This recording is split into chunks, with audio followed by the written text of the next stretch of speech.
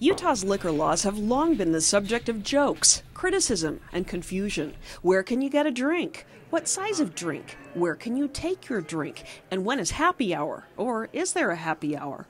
The restaurant and tourism industries complain the strange laws and scarce access to liquor licenses will discourage potential visitors from coming to the state. They are fighting for change.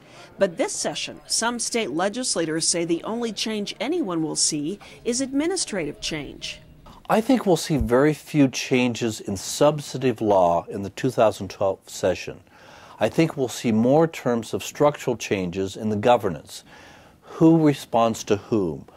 Who makes the accounting? Who is supervising whom? Those are the issues I think we're going to be focusing on rather than looking at additional changes in the 2012 session.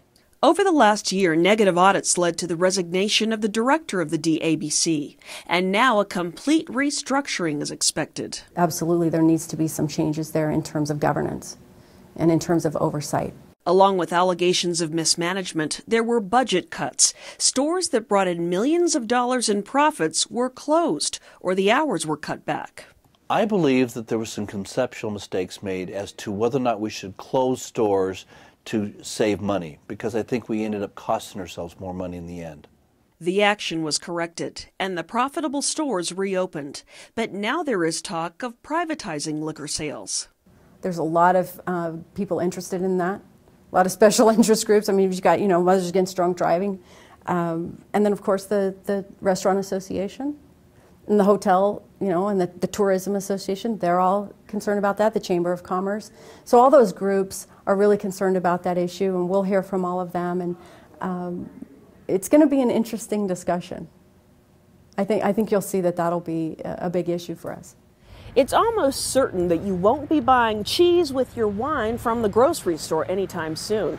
After the 21st Amendment, Utah became one of 17 control states, meaning the state controls the alcohol from the time it leaves the warehouse and arrives in the hands of the consumer.